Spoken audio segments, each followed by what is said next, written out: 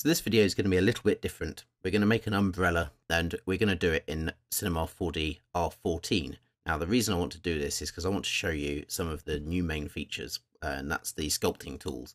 It's not going to be a huge in-depth tutorial on sculpting, but it's going to introduce you to the workflow, show you how some of the new features work, and it's also going to show you just a couple of tricks that will work in R13 and R12.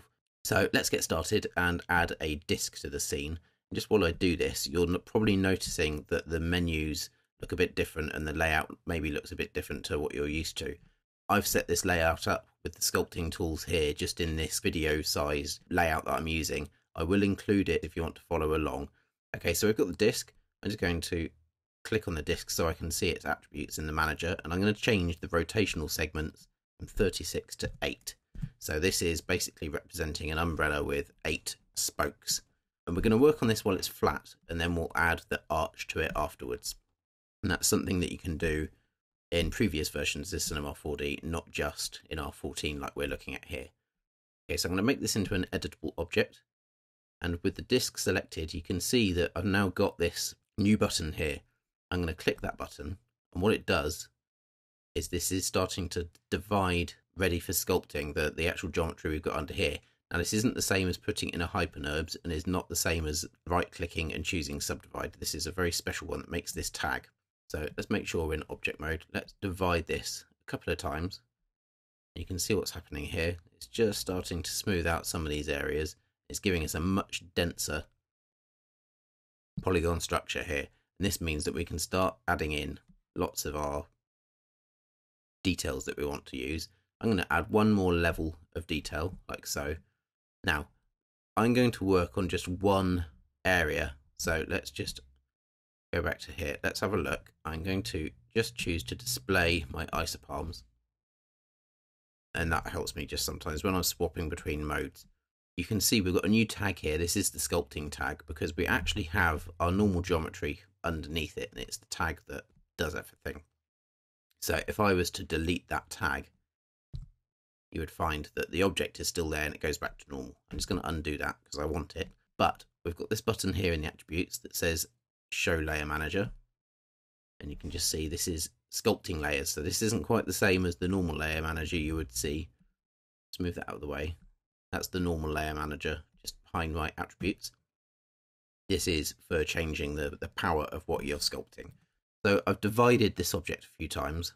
What you can do is, and I would recommend doing this, is starting off with the larger structures and then refining the detail as you go. So I'm actually going to take this slider.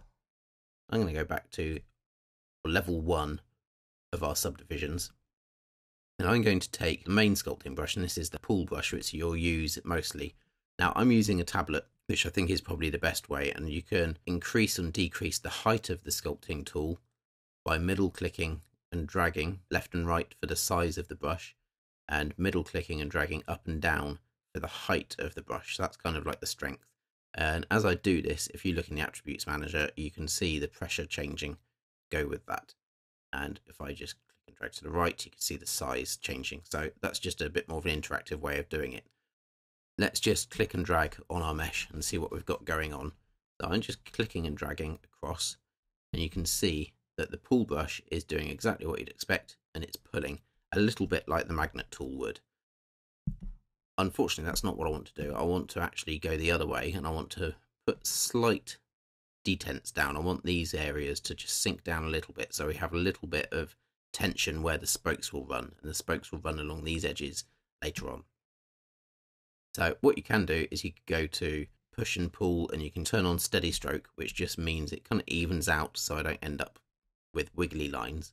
I don't want to have this lifting up, so like I said, that one was lifting up, but if you hold down Control, that's going to do exactly what you want, like so. So if we just move our view round, you can see, let's just swipe across there. The same on the next one over, and I'm just using random strokes here just to kind of add a bit of tension. I am going to do, without holding Control, I'm just going to raise up those areas. I'm not trying to add the bulge in the middle where the kind of the umbrella is folding over its spokes. I'm just trying to add just a little bit of definition to here. Now, I'm just going to raise up that point a bit more as well. I'm only going to work on this area. You think you'd find it a bit boring if I went all the way around and just repeated myself 8 times. Feel free to pause once you've got the hang of what I'm saying here and move your way around. Once you get back round to this point again, carry on and we'll go to our next layer. So I'm going to take my subdivision layers up to level 4, which is going to be my most dense layer. You can see this is smoothed out very slightly. Now what I want to do is I want to reduce my brush really quite small, and I'm just going along the spine. All I'm doing is adding in just a few details. So I've just dropped the selection so you can see what I'm talking about. And this is looking a little bit harsh, and that's okay. Let's go back to our object. I'm going to add another layer of subdivision. So if I bring the sculpting layers back, you can see we've got 5 now. Like so. I'm going to go back in here.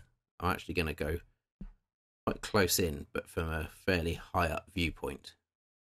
And I'm just going to work my way along the spine. This is just to give just some of that kind of fabric-like wrinkles. I'm going to increase my brush size and just paint these across.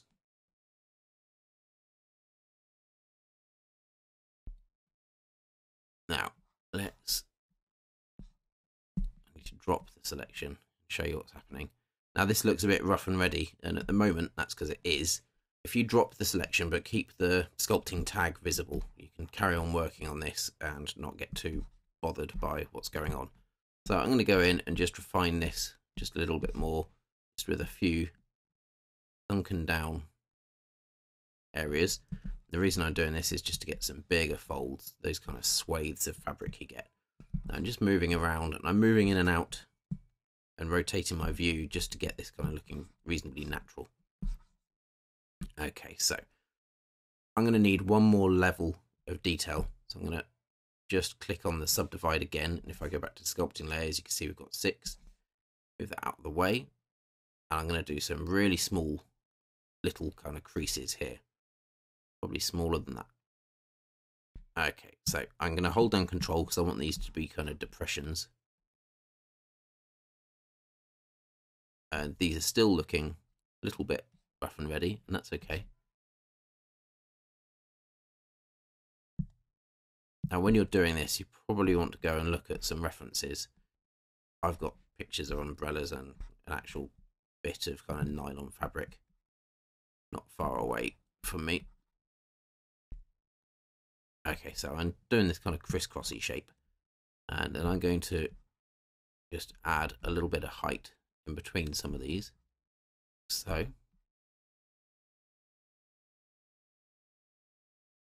just bring this out, and now what I'm going to do is I'm going to choose one of these other brushes, and let's just have a look at what we've got. So we've got the push-pull button, then we've got the build-up button, and what this one does, let's just choose another area so I can just undo what I've done quite quickly. The build-up basically adds like a layer of material, which is very useful. You can hold control and you can sink down a level as well, which is quite nice. We have the iron or the smooth. This is the one I want to look at now because this is very useful. I'm going to increase the size. I'm going to reduce the pressure. And all I'm going to do is I'm going to just look from a fairly flat on point of view, and I'm just going to run the smooth tool over these areas like so, and just decrease the amount of harshness that we have. Now it still looks quite harsh, but it's much better than it was, and you'll actually see if I go back to my push-pull and add in just a few more of these little creases. These little zigzaggy lines work quite well for this kind of fabric. It just shows a bit of tension. Go back to my smooth tool, And you can keep going in with different layers of this. Okay, so we've got that now. Now I'm going to go around and repeat this process for each of these sections. So you do the same and then come back to the video once you've done that. Okay, so once you've got that done and you've got each of your segments walked around and sculpted and you've got the detail where you want it, let's go have a look at what this is actually going to mean for our object. So let's select our object and you can see, oh, well, this is a really dense mesh. So bring back your sculpting layers. Let's go back to, say, level 1. All of our original mesh is still untouched. And you can bring that back. You can bring all of that detail back. But what we need to do is we need to find some way of getting all of this detail into our original mesh. And you can do that by baking everything out. What we need to do is we need to click on the disk and with the tag selected there so we can get all of our tools visible. And we want to use this bake sculpt objects. I'm going to click on that. You can see we have a list of options. We'll give this a name. So let's call this Bolly 001. We'll do this as PSD layers. That's fine. I'm just going to save a location for this. So I'll just go to my desktop and in my milk folder, I'll just leave that on the top layer. So save. I'm going to make this a bit bigger. So I'll go 1024 square is probably about right for this, and 32 bits per channel is good. Now we need to go to options and we want to make a displacement, which means that we can keep all of that height information with actual geometry, so it'll actually displace the geometry. We'll make a normal map. Great. Now optimal mapping, we can turn this on to cubic or angle, and this is the way that the detail is baked into the map. We'll just leave that as off for now. Including top layers, this is the amount of detail that we're taking, so we want that top layer detail. Move that back out of the way, and we can select which one we're going to use using this as well. Now the target object, the low res mesh, will be level 0. That's our very base mesh, and the displacement RGB XYZ is fine. You can do intensity and various others as well. That's fine for now, and normal in the object is fine. Now when you might want to change these is if you're exporting to other applications. So sometimes you might want to flip which axis is actually being used for the normal map. That doesn't seem to happen so much anymore, so you can ignore that and hit the bake button. You can see this is making the maps here. You'll also see what's going on here, and this is looking all a bit funky. So let's move our bake sculpt out of the way, and what we have is two objects. We've got our original disk, which we were working on, which we can actually delete.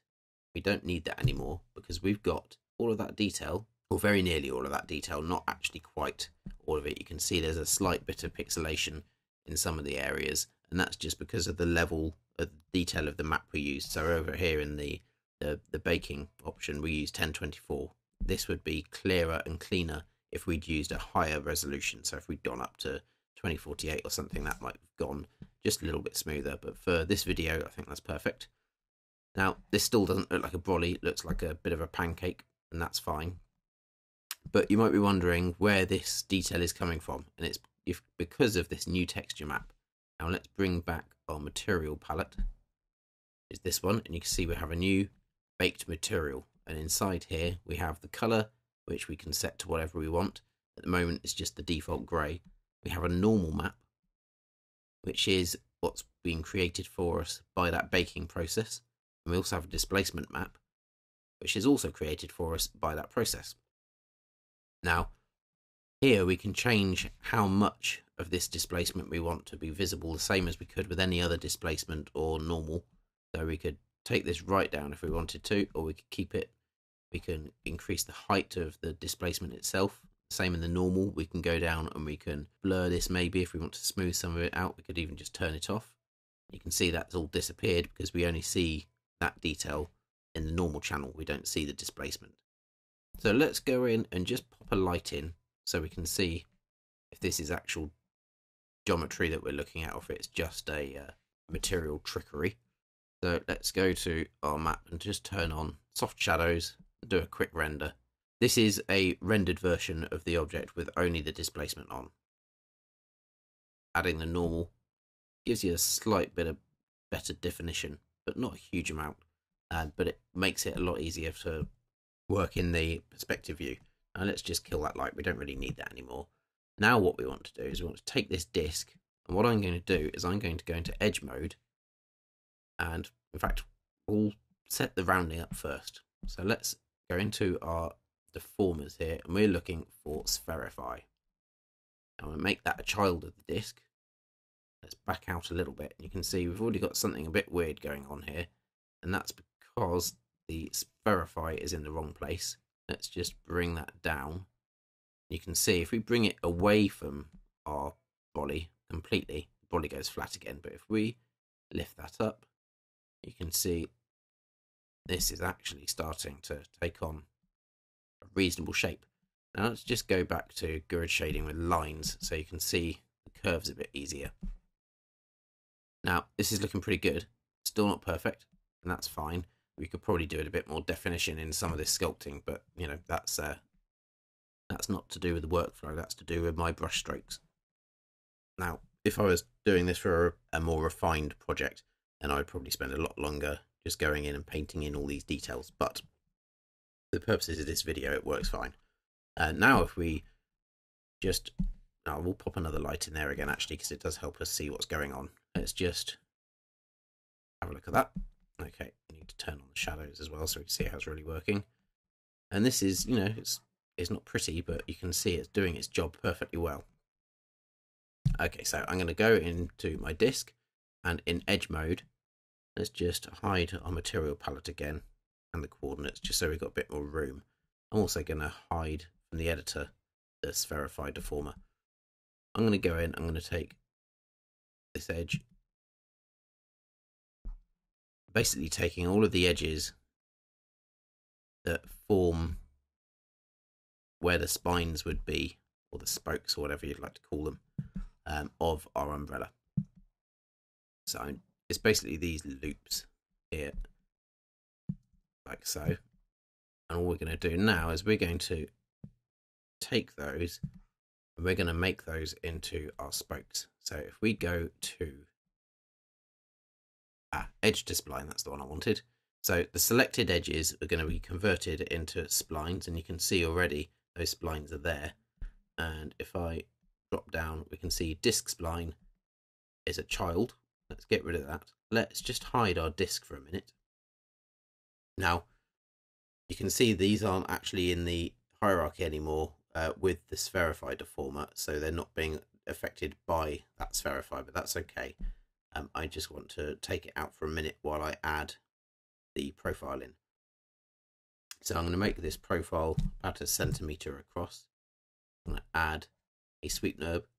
I'm going to take the disk spline, put that underneath the circle, put them both inside the sweep. I think the profile is possibly even a bit too thick at 1 centimeter, so let's make that 0.5, like so. And we'll put the sweep back in with the disk. Let's just see where everything disappeared to.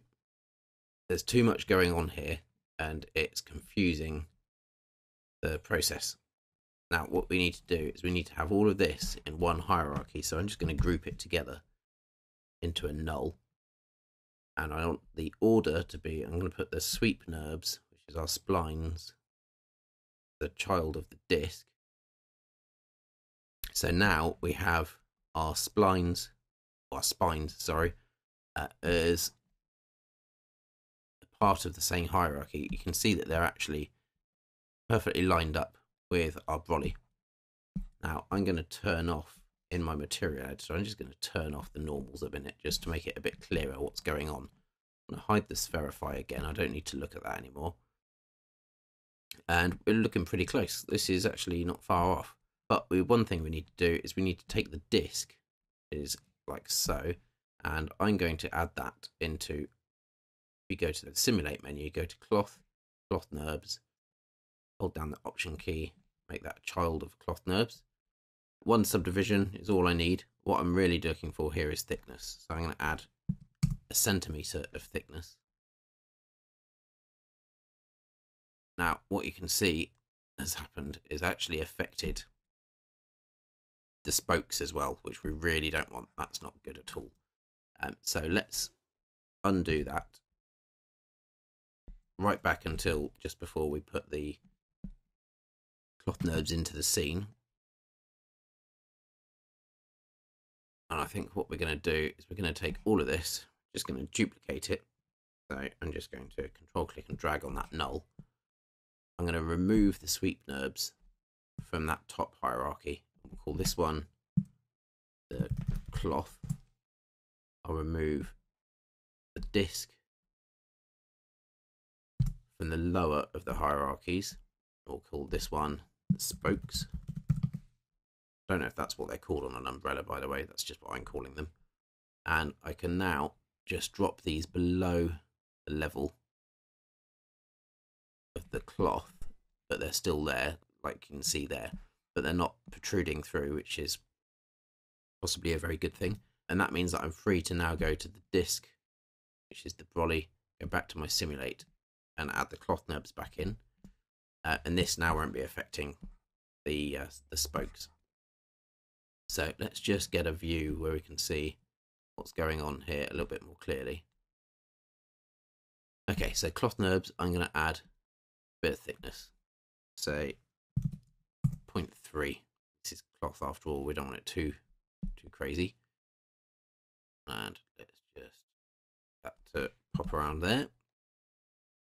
Okay, so we now have this going on, and don't forget, I've only hidden the normals from the renderer. If I render the scene, you'll still have the details going on there. Now, this is something you need to watch for. If I just render that again, you'll see that because this is actual displacement happening here, it's moving the geometry, the spokes are actually poking through. So what you need to do is just be sure that your geometry isn't going too far. And if it is, like there, we can go into the displacement. We could change this down to, let's try 2 centimeters, go a bit more than you might think. And that's cleaned that up pretty well. You can then increase it. So I'm just going to go back up to 3 and keep increasing this until you get to a point where you're happy, and we can see the details coming back here as well. Let's go to 5 centimeters. See, it's just starting to poke through at the edges. So let's go back to, say, 4.5. And we're all good to go. So I can close that down, and now I'm pretty free to do whatever I need to. So I'm going to just close these. I'm going to group both those hierarchies into this one, which I'll call Brolly, like so. And I'm going to go into a front view. I'm going to turn on snapping. So I'm just going to hit P, enable snap, and hit P again. I'm just going to click on the dotted bar so I can see a few things. I'm going to turn on work plane snap and grid point snap, which means it will snap to the grid as I move things around. And shut that down. I'm going to add a linear spline to the scene. I'm just going to zoom in. I'm going to add my first point right in the middle and up a little bit. See that this is snapping to the points of the grid as I move around. Let's go to that point there and that point there. Okay, so I'm going to hit the space bar to drop that tool. I'm going to take both of those points there. I'm going to take this into an arch. So I'm going to right click. Let's go to chamfer and click and drag to the right until you get this full arch going on. Spacebar to drop the tool. Now I need to add a profile for this handle. It's going to be round, so I'll just add a circle. Let's make this 2 centimeters. I think it's probably about right. Add a sweep NURBS to the scene. Make sure that the circle or the profile is above the spline, which is our path. Drag them under the sweep NURBS. Probably a bit thick, so go back to the circle. And let's make this 1 a bit better. Okay, so now with the sweep NURBS, we want to look at the details in the attributes manager here, and it's sometimes worth giving yourself a bit more room here because this is defining the thickness across the whole length of this object. So let's just back out until we can see the entire height. So if we imagine that following all the way around the curve is the entire length from here to here, I can demonstrate this just by dragging down like so. You can see that in our front view, you can see that that's thickening and thinning as I drag it. If I do the same at the other end, you get a similar look. Okay, so what I want to do is I actually want to add a point to the top of the brolly, so it's got like a pointed tip. So I'm going to add, by holding Control and clicking just there, a point to my spline, and I'm going to drag that handle pretty much till the end, like so. And I'm just going to take the handle of the spline that I'm using here, just drag that down, select that point, and do the same, drag that up. Now, you can see that this kind of comes through a little bit, so the point extends further than the brolly itself, so I need to give myself a bit more room so I can see what I'm doing. And I need to take this point again, bring that back to about there. So I'm happy with that. Let's just drag everything back again. If we go into a perspective view, we've got a pointy tip, a nice shaped handle. Well, I do want to add a cap on the end of that. So I'm going to go to Sweep NURBS, add a cap, and add a fillet cap on the end. I'm going to constrain it. You can see it's way too big. This is actually kind of extended beyond itself. So I'm going to give it 3 steps, and I'm going to make this 0.2, probably about right. Have a look at that. Yeah, that's nice and round, but not ridiculously round. Now it's probably worth putting a bit of a collar around the handle here, just to finish things off a bit more nicely. So I'm just going to use a cylinder. We don't need to make it into a tube. Go to Object. Let's make this 1 by 1 for now. Back up until we can see it. Bring that down. It's not quite wide enough, but that's okay. So I'm going to bring it to roughly where I want it. Probably about there. And I'm going to increase the radius to 1.2. I'm going to increase the height to 2 as well, actually. Make that a bit nicer collar. Okay, so that's looking quite nice. What I do need is I need spokes that join up on the inside that kind of go back the other way. To do that, I'm just going to add another disc. I'm going to raise that disc up somewhat. Make this into 8 rotational segments. Now, because I've got my isopalms turned on, you're not seeing all of the details here. I only want the disc segments to have one kind of from center to edge, like so. Let's just... What I'm looking at here is where the points join up. The kind of inside frame to the spokes. I'm also going to need to take that cylinder, which is the collar. Let's rename that to collar. I'm going to duplicate it by control clicking and dragging, and control clicking and dragging upwards so that the one that lives on the top is above in the hierarchy. Just zoom in so you can see what I'm doing. I'm going to take this up so it just snaps in to where this disc is. Now this disc, I'm going to hit C to make that editable. You can see now that what I'm going to do is let's hide the grid so it makes things a bit cleaner. I'm going to go back to my mesh commands, and I need to select some edges first. So just select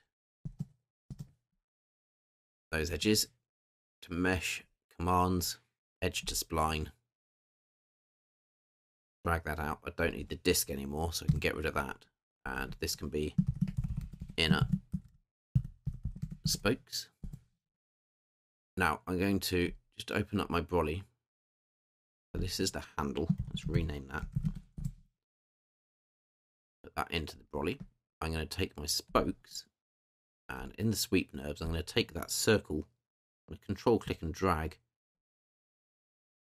above my inner spokes. I'm going to add a new Sweep NURBS to the scene. Add those both to it as children. And you can see now that I have kind of the inner workings going on a bit more clearly. You can see that these are slightly off to one side. Now, that's happened just as a result of the spherify, but actually I was going to suggest moving them to one side anyway. For a medium detailed model like this, you don't need to worry about the caps and where they're joining. You could put pins across using little cylinders, but I really don't think you'd ever need to. I don't think you'd get close enough to this model to need to do that. But having them off to one side helps just a little bit. And that's pretty much all we need to do. Let's do a quick render just to see how it looks. The polygon shapes are just a little bit visible, and I think that probably means we need to go into the cloth, just change the fong angle of this like so. That makes it a bit better. In fact, what we can also do is we could open up that material and we could increase the displacement just a bit more. Let's go to 6 and see how that looks. Take it back to 12 and let's just try something. So that looks a bit better, it's a bit smoother, but I think we're going to see a lot coming out the top, which we are. But what we can do is we could actually take our 2 sweep NURBS. So this is the inners. Let's take all of these bits, just put them in the brolly for now. I'm going to take the spokes and the inners. It's going to drop them down in object mode. Do another render. Still not quite right. Just drop them down a tiny fraction more. It's going to turn off my snapping as well, because they're trying to snap to things that I don't want them to. This gives me a bit more smoothness of control. And there we go, that's much better. The point of this was more to look at how the workflow works of using the sculpting tools, but this is a good example. And using things like spherify does make weird objects like this, which is quite a complex shape. An umbrella is actually surprisingly complex for what it is. Makes it a bit simpler because you can work on everything flat and then bend it over afterwards.